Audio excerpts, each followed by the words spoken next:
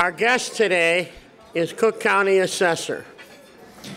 He was born and raised in Hyde Park, where his parents lived for 40 years. He attended Kenwood Academy.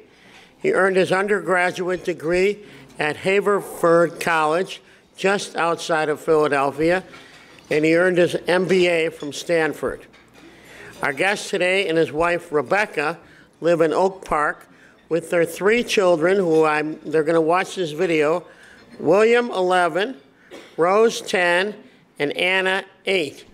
And he is so smart that he brought his father with him today. Please give a City Club welcome to Walter Kaegi. Ladies and gentlemen, Fritz Kaegi. Fritz, you're on.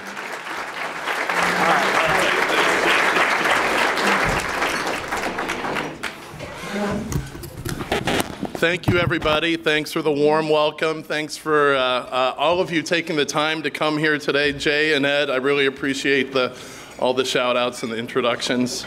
I'm glad to be back here addressing the City Club. Nearly a year ago, in March of 2018, I had the honor of speaking at this forum for the first time about my vision for what the Cook County Assessor's Office could be. Now, let it be noted that there were considerably fewer people here back then. I think this is immortalized in one of A.D. Quigg's Twitter, on her Twitter feed, but we couldn't find the picture this time. But that's okay, thanks everyone for coming. Much has changed since then, and I'm grateful for the opportunity to update you on all the immense progress that we've made and on the challenges that we have ahead, because there are many of them. First, I'd like to acknowledge and thank my dad, Walter Kaegi, who has joined us. He's got a couple of different shout-outs already. As some of you know, he's a Byzantinist. That means he taught Byzantine history at the University of Chicago, and he did that for 52 years.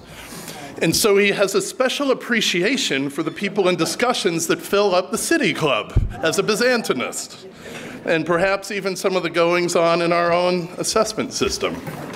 And speaking of the U of C, I would like to acknowledge again one of its great graduates here, President Toni Preckwinkle.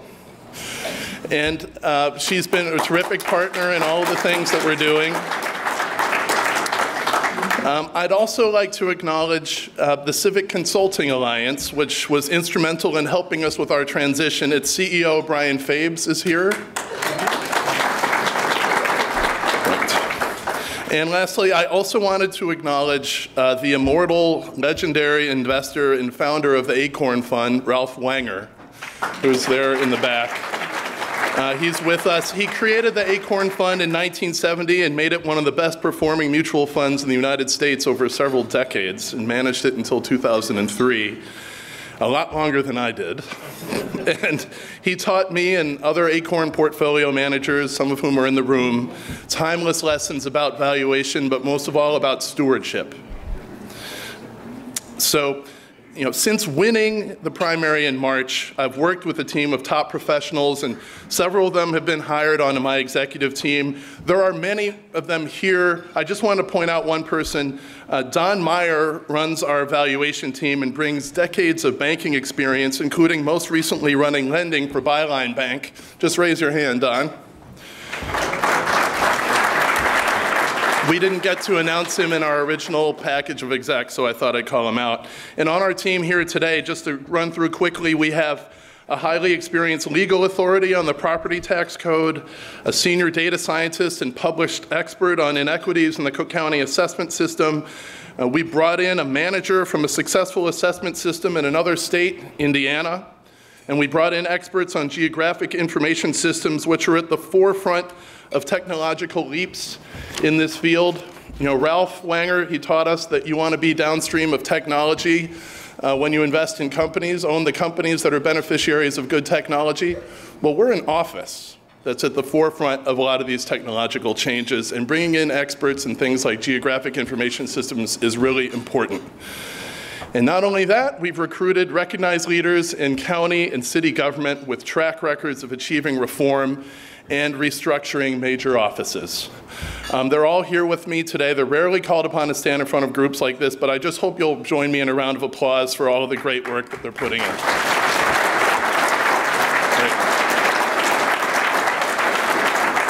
I mention all of this because I want you to have the confidence that I do. Yes, we face a set of complex and difficult tasks in reforming this office, but I'm convinced we have the right people with the right mix of skills necessary to get the job done and get us to where our peers are in the rest of this nation and to get this office to perform.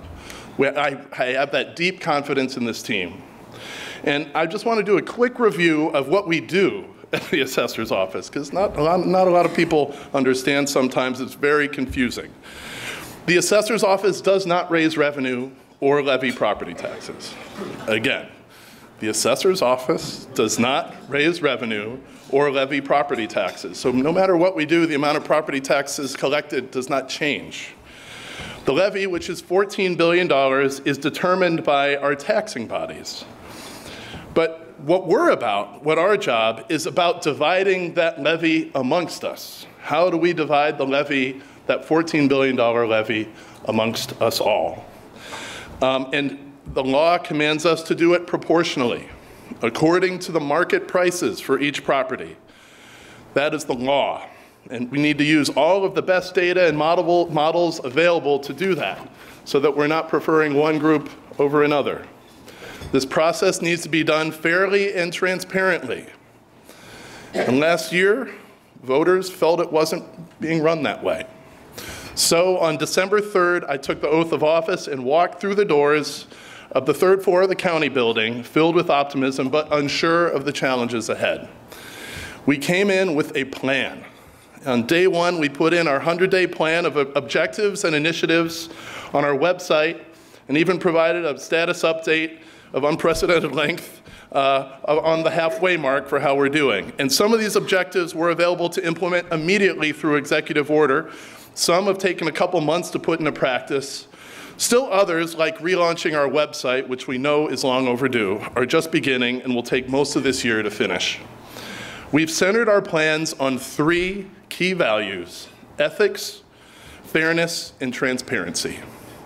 On day one, we ended the employment of anyone who received his or her job due to political or family connections. But our commitment, thank you. But our commitment to ethics goes much deeper than that. On day one, I also signed an executive order broadening the ethics provisions of our office, including a ban on gifts, elimination of political activity on the assessor's behalf, and a strengthening of the rules around conflicts of interest. This is in addition to my promise that we made since the beginning of the campaign: I will not accept any donations from the property tax appeals industry. We've also committed to the full implementation of the office's employment plan in compliance with Shackman oversight. In conjunction with them, we have moved mountains already, and we have much more to go, but we really appreciate the work that we've done with them so far. We changed the approval process for something called certificates of correction and assessor's review. This is sort of gobbledygook. It really means you got multiple bites at the apple at our office to lower your assessment if you had access. Well, what we've done is we've changed the approval process for all of this and eliminated the potential for favoritism and multiple bites of the apple from insiders. And we've also put into place a new set of rules for those who wish to do business with our office in order to ensure that appeals are heard in a uniform and transparent manner. And on the transparency front, it's been a quite varied set of tasks, from collaborating with other offices on our assessment and appeals calendar to the establishment of a public visitors log that applies to meetings with any director level person or above. We think everyone deserves to see who's visiting top management at the assessor's office. And we've also made our office more accessible and open by restarting the use of social media. And I know this sounds like a small thing, but it had been 3 years since our office had utilized Facebook and 8 years since it had used Twitter. And to save people a phone call or a trip to the office, we now provide regular updates and customer service through these channels. And you can check our Twitter channel if you want to be entertained with how we're trying to deal with all of this. And in addition, we're continuing to hold outreach and education events with people who have questions about exemptions and appeals. This continues. And since December, we've held more than 10 of these events. And starting in March, as new assessment notices are going out in the north suburbs, I'm going to be going out to our communities to answer questions from taxpayers about our work. And as our office is making decisions, we owe it to property owners to hear directly from them about the impact of our policies. And as we've begun our efforts, we've gotten a better sense of how things work now and how they could work better. And fixing things is going to take years. It's going to take a few years. But I want you to know that whatever you might have heard about how this office is run in the past, you should believe in people who are there now. One of the first things my team and I did was to walk the floor, introducing ourselves to the 235 people on our staff. Transitions are always uncertain, so we wanted to give people a sense of where we were headed, and we held town hall meetings outlining our vision and traveled to all of our branch offices and held one-on-one meetings with employees. My friends, I can't say enough about the intelligent, strong work ethic and sense of mission that I find in the people working in our office. Some folks have worked there for 10, 20, or more years. And I was delighted to find that we have brilliant application developers, smart financial modelers, diligent researchers, and frontline employees who want to take a complicated system and make it better. And when I talk to people about what led them there and what keeps them there at our office, I hear the same thing over and over, that I just want to help people. And they all share our enthusiasm for the changes that we've talked about today. Unfortunately, folks haven't always been supported with the best tools for the job. We're primed for any number of digitally driven solutions. We're downstream of technology, but we're currently weighed down literally by boxes of paper. In fact, so here's a photo of our 9th floor where our evaluation team sits. And that's one of the many walls of boxes we found when we took over the office. One set of boxes runs the full length of the Clark Street side of City Hall, a full city block from Randolph to Washington. And the floor, as you can see, has the look and feel of the final scenes of the Raiders of the Lost Ark, complete with employees pushing carts of boxes into the darker recesses of the office. Sometimes you don't know whether to laugh or cry. And it's not safe to have this amount of paper in a place without sprinklers, I gotta say. A more digitally driven mode of operation must be part of the assessor's office future. Without it, we won't be able to bring our assessment operations in line with industry best practices and what people expect in the rest of the United States we should get here. And speaking of which, this month we've had the International Association of Assessing Officers, known as the IAAO, in the building. They're the global pros at this. As you might expect from the name, they're a ton of fun at parties.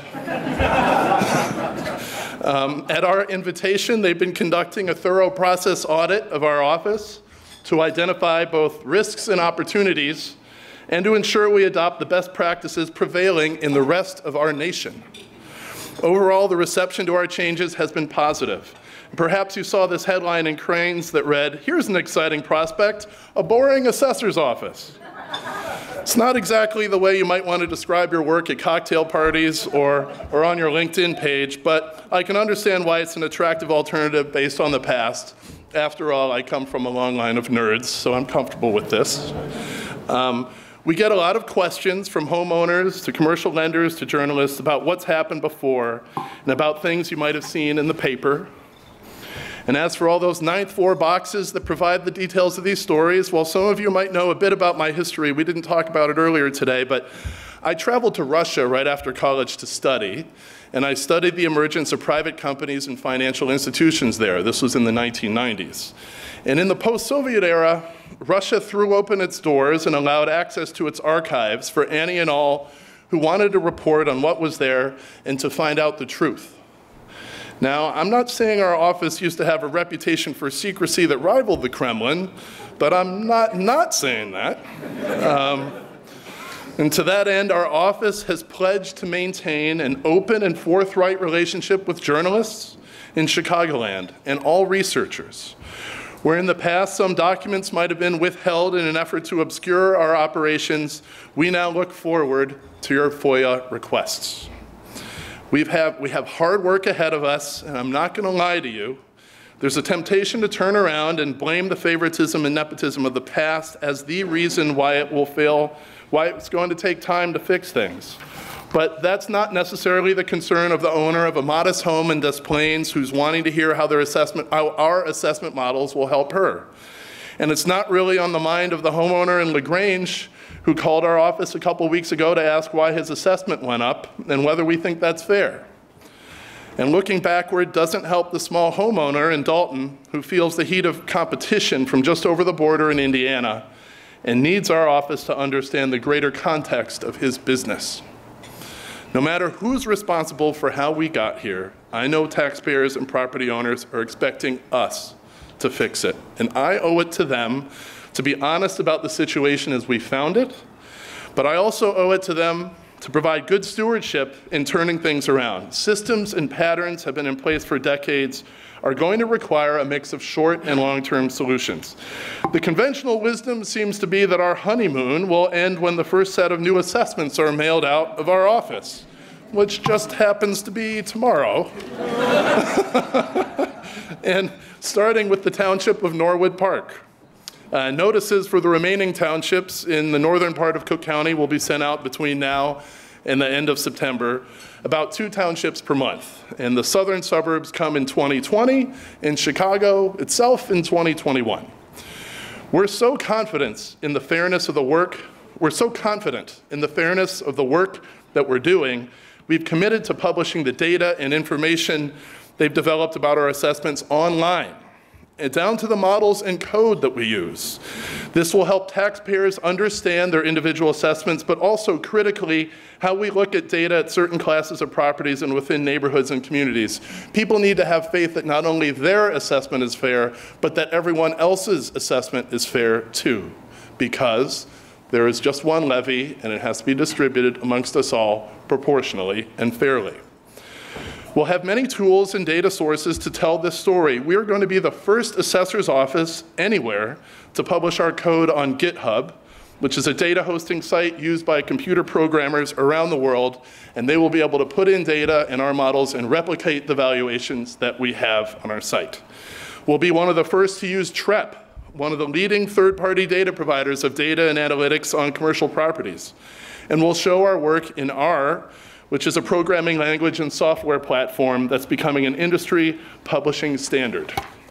And I want to take a moment to thank the Cook County Board for their assistance in securing these vital technological tools to support our work, and it is all worth its weight in gold.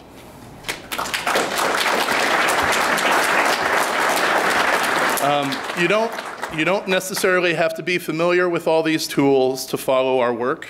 Our communications and valuation teams will create easy-to-follow narratives about trends and market changes that guide our models and explain the commercial and residential pictures of all our townships.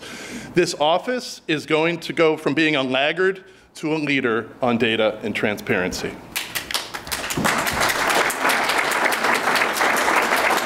And I hope you can see we haven't let any grass grow under our feet in the first couple of months. So I want to take a moment now to tell you about one of the biggest challenges facing our office and our system as a whole, the need for better data. All the people and the changes that we've outlined above are going to get us part of the way there to the standard that's achieved by our peers in the rest of the United States. But you could have the best models, data scientists, and algorithms in the world, but without good data, it's garbage in, garbage out. The only real way to solve this problem is to require income-producing properties to submit their operating income and expense data at the start of the assessment process. And for this, we need a legislative solution, specifically the passing of HB 2217.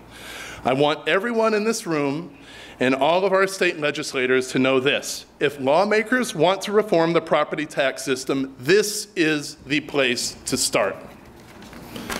HB 2217 would give the Cook County Assessor's Office and other Illinois counties that choose to opt in the ability to require owners of income-earning properties to disclose basic rent, real estate income, and expense information.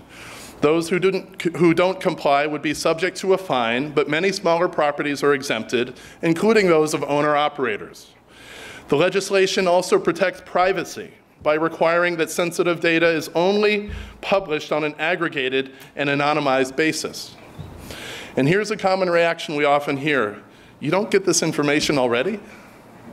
This is what we hear from people in real estate, even property tax appeals law. Currently, income and expense information is required at the point of appeal. The Board of Review takes this data and uses it to determine a property's value one appeal at a time for those who appeal. But the assessor's office is in the business of mass appraisal. If we were equipped to require this data up front, at the start of the assessment process, we would be able to determine market level rents for every part of the county in a very precise, accurate, and uniform way. Many other places throughout the country already require this and therefore have accurate, predictable assessment systems. Georgia, Massachusetts, New York, Tennessee, Virginia, Washington, D.C., they all require this data. Not coincidentally, institutional real estate participants, of which many are in here right now, they tell us that these are the best assessment systems to emulate, because the better data that comes with enactment of this legislation will be a critical element to de-risking our assessment system. Our assessment system today emits a whole level of risk, a whole level of uncertainty to every single participant in the real estate market that destroys value, whether you're a lender, a developer, an owner, or a market maker, or a service provider, and it especially affects communities where there is not good data. And so what I want you to know is that the availability of such data, combined with the transparency of our valuation methods that we're committing to as the powers of our office, will allow real estate market participants to have much greater clarity on how properties will be assessed. Developers will require less of a margin of error when deciding whether to invest, so more projects can get started. Lenders could cut back on over-escrowing and could lend more against a property's value. Potential buyers could have more confidence in the future path of assessments, and current owners could get more resale value for their buildings.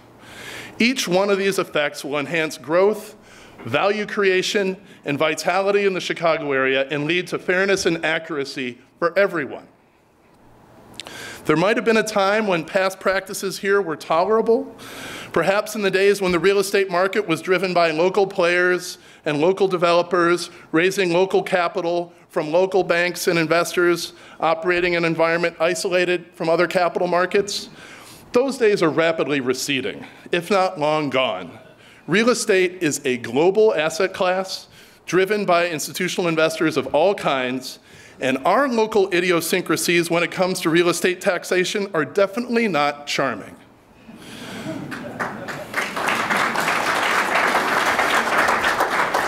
Market participants have told us that they want to compete on the basis of their innate competitive advantage as real estate operators, how they deliver services, how they execute, what their vision of the future is, what people like about their services, how they organize themselves financially. What they don't want to compete on is their idiosyncratic knowledge of our assessment system and access to preferential outcomes, because the former, where you have these competitive advantages, that's portable around the United States and portable globally. It makes our real estate players more competitive internationally and nationally. If our real estate investors here succeed on the basis of access, they're stuck as local players because that is not portable. And market participants have told us that that is why we should look to these other places to emulate. And while it's important to look at this within the context of global players, this matters for homeowners too, even more so in fact. Let's say you're assessing a few storage facilities in a suburb, literally just a handful of them. These are commercial properties that aren't yet required to share income data with us. Without this data, our cap rates, now I'm getting into the weeds here, but the real estate people here will get this. The cap rates are basically how you multiply years of income to get the market price for it. If our cap rates aren't accurate as they could be, even being off by just a couple percentage points, that facility could be dramatically underpaying its taxes. Maybe our models aren't built in the right way. And what ought to be a tax bill of a couple $1 million for those properties ends up being around $600,000. This is a typical example. That reduction in assessment has to go up somewhere else. And more often than not, it gets made up by homeowners. Divide, say you're getting a group of properties off by $1.5 million. An error like that across a population of 20 to 30,000 people, you could have an expense that translates into a couple $100 extra in someone's property tax bill. And we've seen evidence of this. $250 per year is no small amount of money to many homeowners. Keep in mind that anecdotal surveys tell us that a $500 unexpected expense is enough for many households to be tripped into insolvency.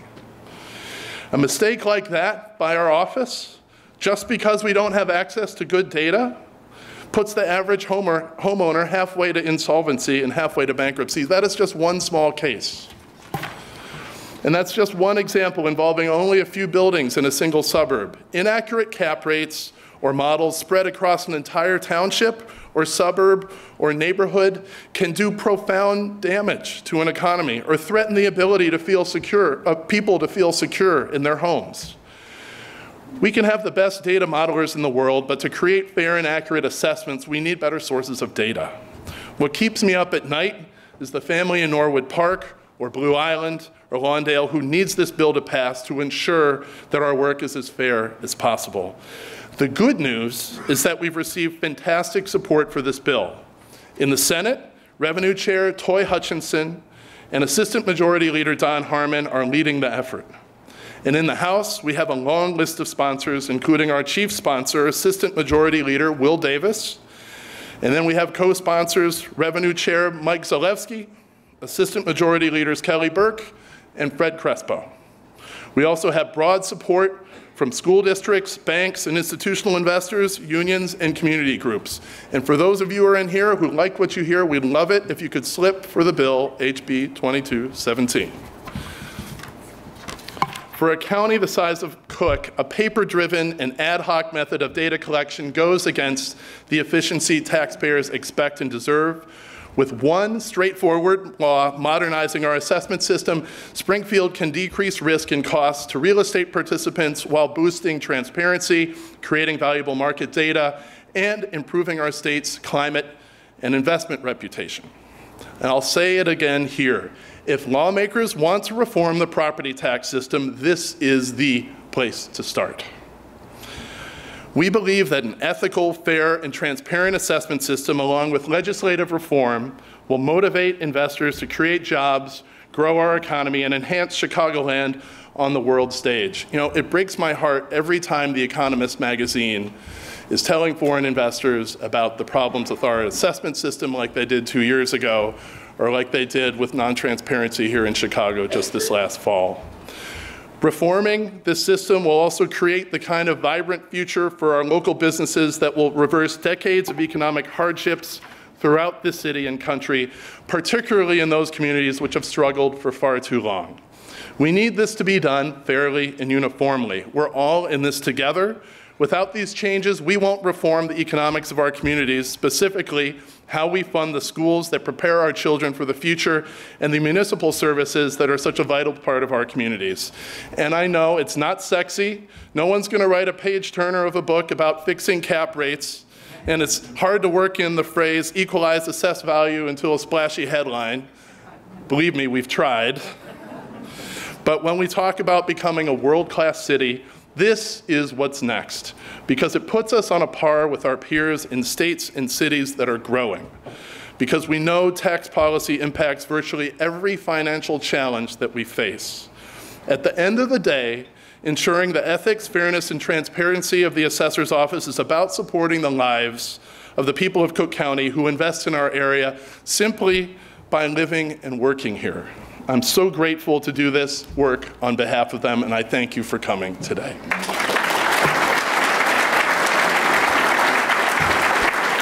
Shall we go to Q&A here?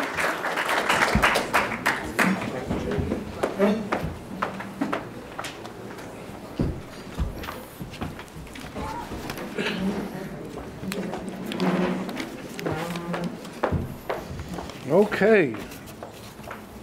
Thank you, Fritz. If any of you have any questions, just fill out those blue cards. Members of our staff will come around, pick them up. We'll try to answer as many of these as is possible. You want to start with our guests from DuPage County and Naperville Township? Absolutely. I'm a big fan. Okay. This is from Warren Dixon III, the assessor of Naperville. Now that you've had an opportunity to review the quality of parcel data, how bad is the problem? How will it impact the quality of your modeling now? And what new data collection procedures are you implementing to improve your data integrity? It is great to have a nerd like you, Warren, with us on this path. So that gets right to the nub of the problem. We're bringing in state-of-the-art modeling. The county has engaged providers of technology to give us good technological systems to handle it all.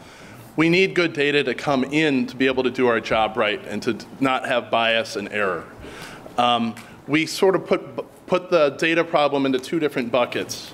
For properties that earn rental income, we need to have good rental income data. And once we have that, this is how the market thinks about it. The market values properties like that basically on their revenue earning potential, and it compares it to interest rates and risks.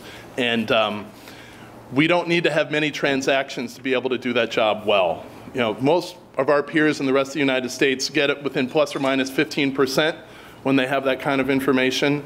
We are well outside of those bounds at this office right now. We might be able to get halfway from where we are to that, but to get that final piece, we need that rental and income data. That's why we need this bill so desperately.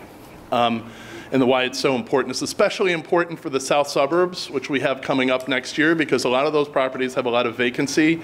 They have rents that are coming down in comparison with leases that they've signed, and we want to use only up-to-date rent information rather than looking in the rearview mirror, which is what we get when we use third-party databases. So that's one piece. The bill will be the thing that solves that problem. On the single-family side, this is more of a grind because we need good building characteristics information. There are a couple different ways we can do that. We can use oblique imagery, like photography, that can get us some of that. That's a technological investment that probably gets us our best bang for the buck.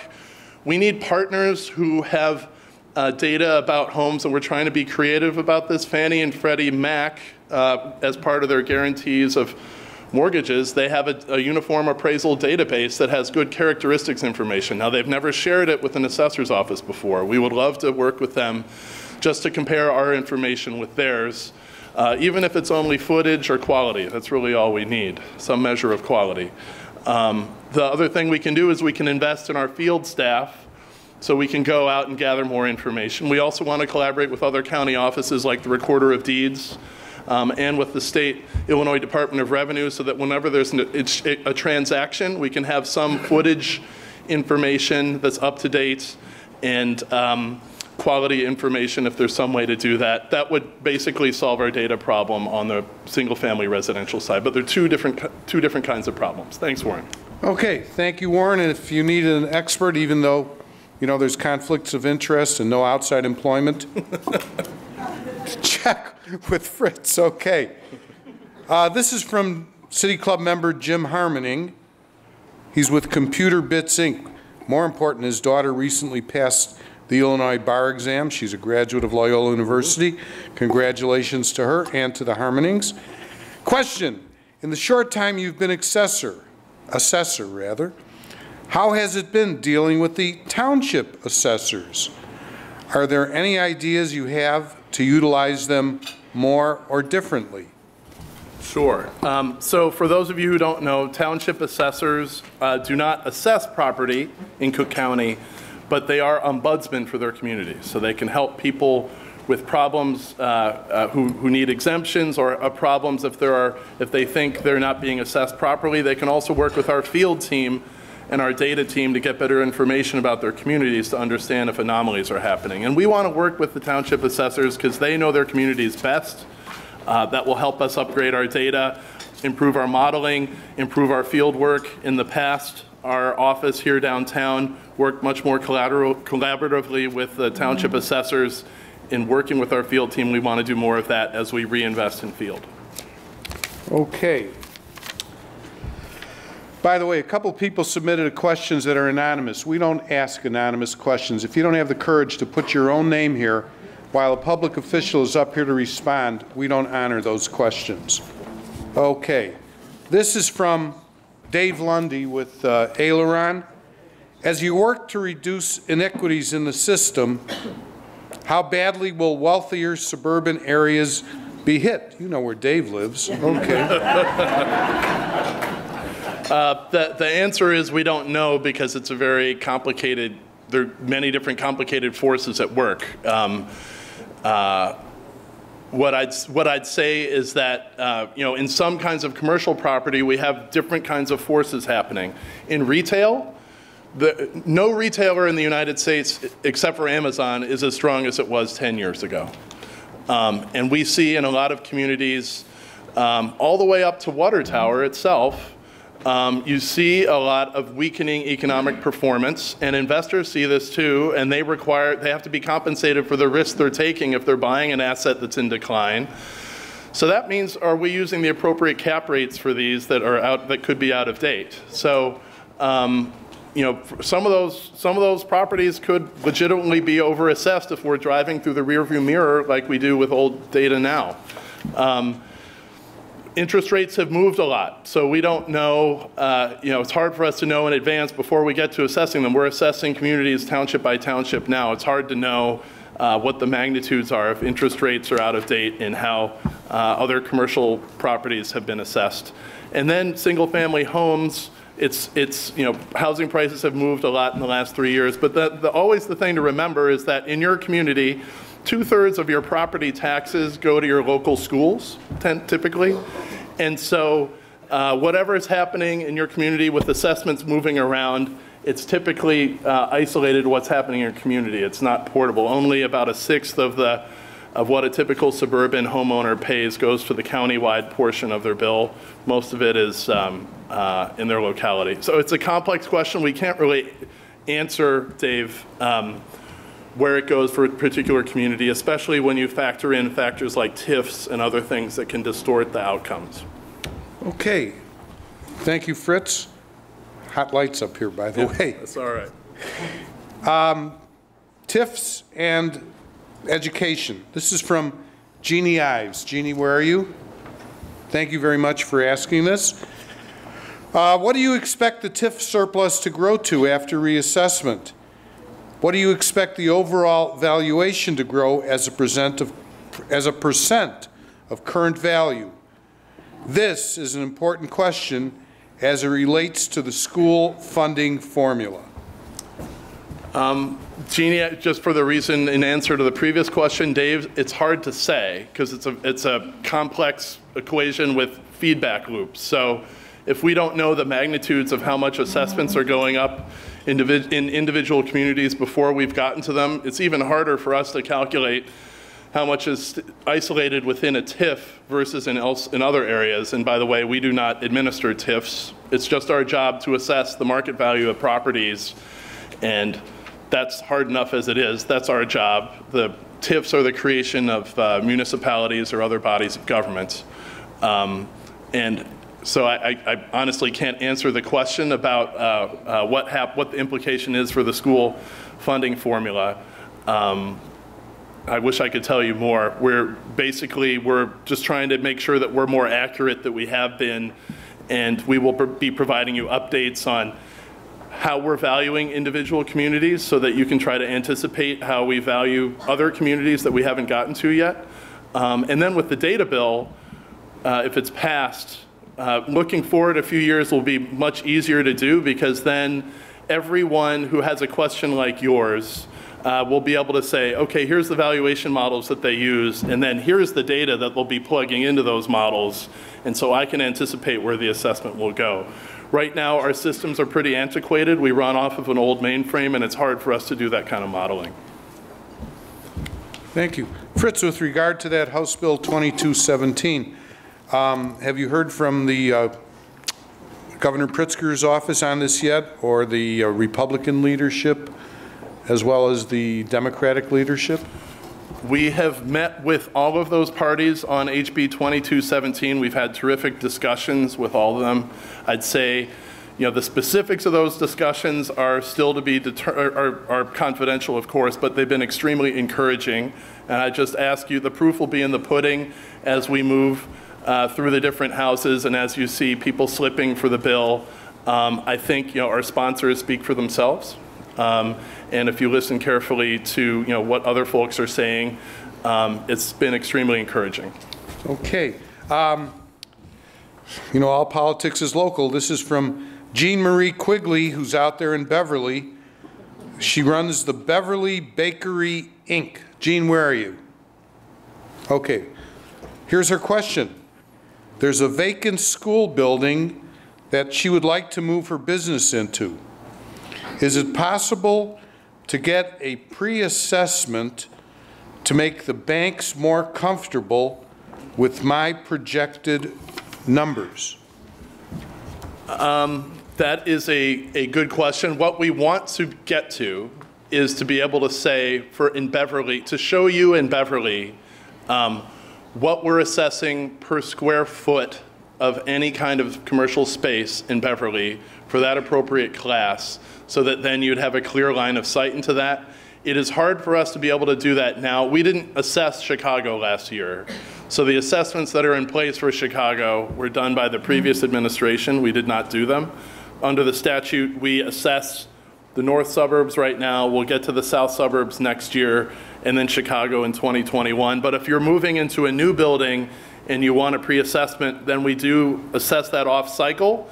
And we will come up with a transparent methodology. I'd ask you to talk to contact our office to ask how we will be doing that, because that's still a work in progress. We haven't done new Chicago properties yet, but my vision is to say for any, if you're looking in Beverly, what is the typical rent per square foot in Beverly? What's the typical cap rate for that kind of property in Beverly? What's the typical expense ratio in Beverly? What's the typical occupancy in Beverly?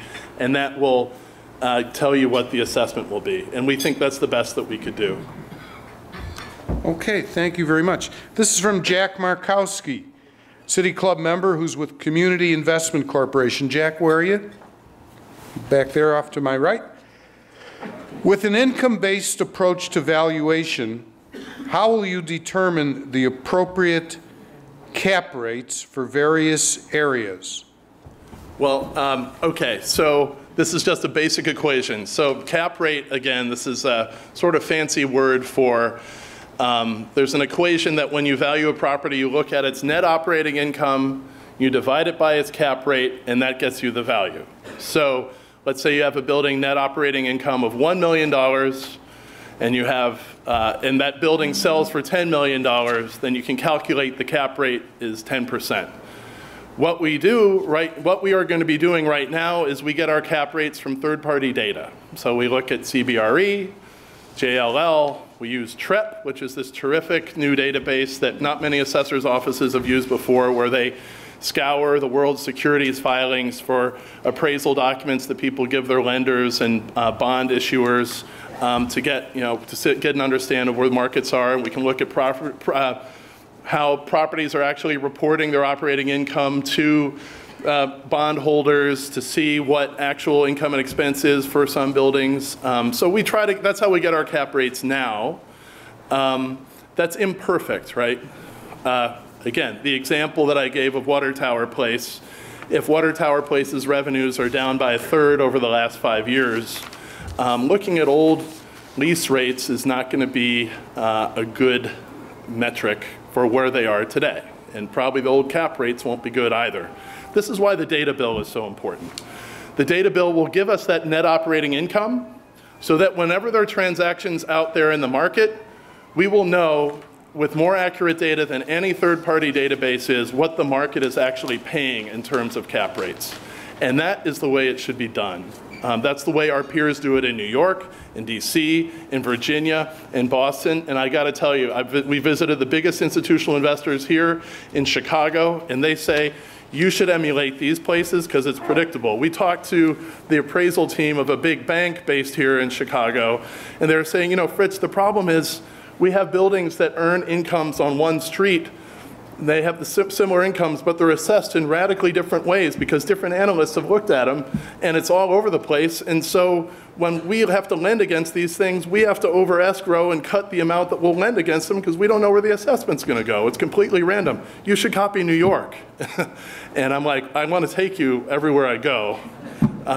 And so that is how we will get to those cap rates. You know, when the world's real estate investors, be they be local or national or international, they value rental earning properties based on cap rates. And the data bill is really key to getting to that, where the market has that now. The last thing I wanted to mention for all the real estate nerds out there is the way the bill works is that we will not be assessing buildings based on that particular building's net operating income.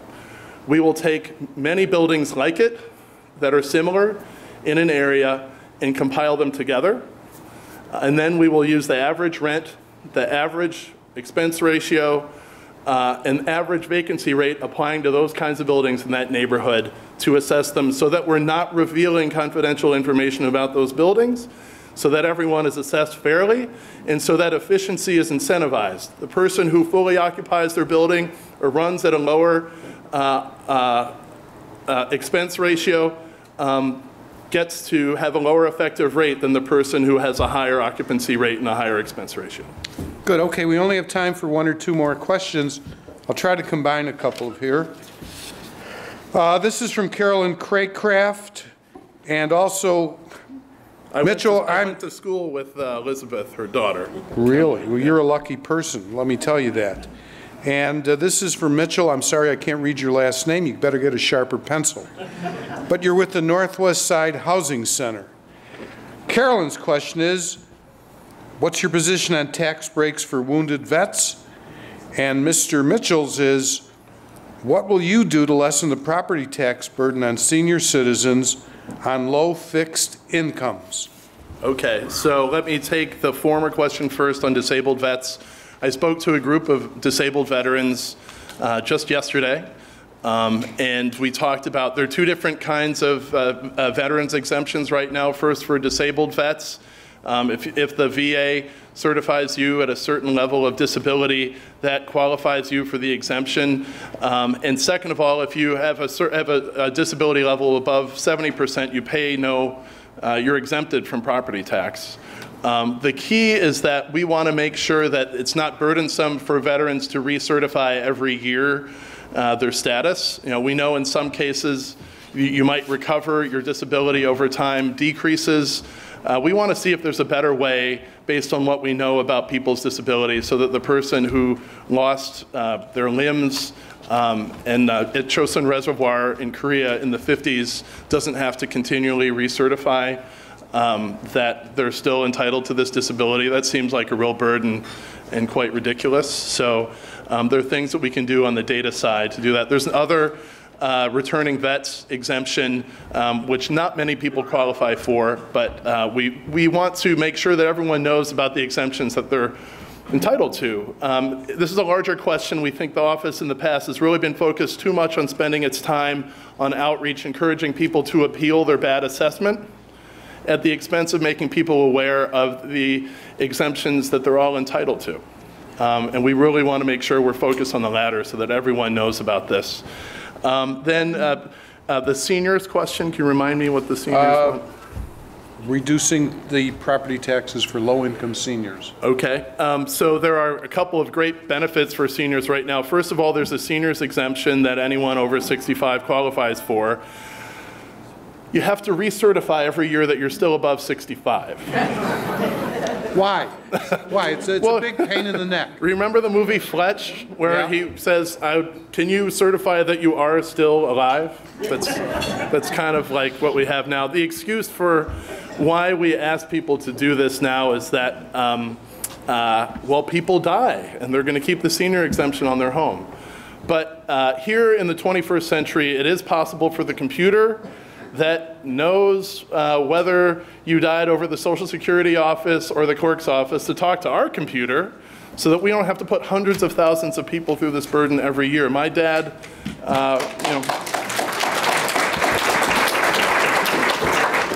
My mom died in April, okay? Social Security, Medicare, the clerk's office, they knew within a month. It's kind of an outrage that we put hundreds of thousands of people through this every year. And, you know, last year, my dad, he was burdened with this, and he didn't apply for the seniors exemption last year because he was busy, you know, burying my mom. Why do we have to do this? So there are about 100,000 people every year who forget to apply for that exemption that everyone's entitled to. So we can do a lot better. We've had really good conversations with leadership in the General Assembly to say that, hey, technologically we're in a place that we don't have to worry about this. I think once we convince them of that in the bill, we can get that passed so that it can be automatically renewed. Okay, Fritz, one last question. We just have a couple items of business, folks. When Constantine converted to Christianity in 325 AD, what effect did this have on the property tax assessment in the Roman Empire? Well, I have an answer for that, actually. I bet your dad does. Well, I want to say something. So my dad, he was immersed in these very intricate historical details of Byzantium and Rome, but when he came home, he didn't teach us a thing about Byzantium. He only taught us two things that he was interested in: investing and politics. And Excellent. It rubbed off on me. Good. Thank you, Walter.